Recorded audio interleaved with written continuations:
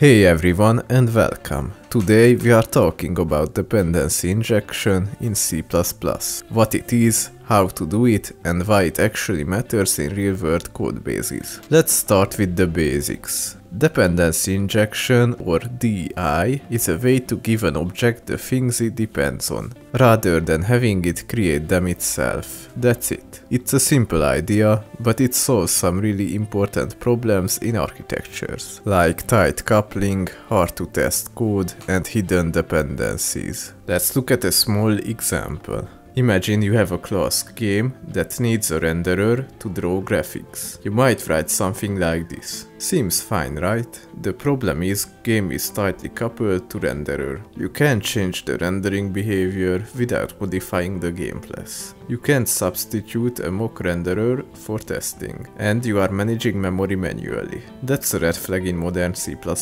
Now let's refactor this using dependency injection. Instead of creating the renderer inside game, we pass it in from the outside like this. Now the game class depends on a renderer, but it doesn't construct it. That responsibility has moved outside. That's dependency injection. So why is this better? First, we can now easily swap out the renderer. Maybe we have a console renderer or a null renderer for testing. And now we can do this. This means game is testable, it's flexible, and you've separated the concerns. Game runs the game, and someone else figures out what kind of rendering to use. Dependency injection supports something called inversion of control. Instead of high-level modules controlling the construction of their dependencies, the control is inverted. The configuration happens outside, often at program startup. That makes your components reusable and decoupled. Now, there are different ways to do dependency injection. What we just did, passing dependencies via the constructor,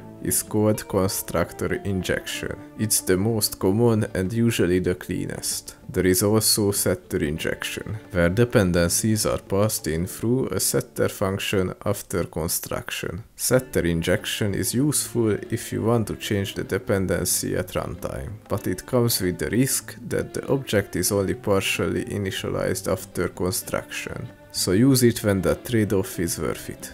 There is also interface injection, where a dependency provides a method to inject itself. This is rare in C++ and mostly used in more dynamic languages. Now let's talk about manual versus framework-based dependency injection. In languages like Java or C#, there are full-blown dependency injection containers that automatically wire up your dependencies. In C++, we rarely need that. Manual dependency injection is usually enough, and it gives you more control over performance and memory. That said, you can write a lightweight factory or service locator in C++ if your project is large enough and you want to manage object lifetimes more dynamically. Let me show you a small example of building a factory function.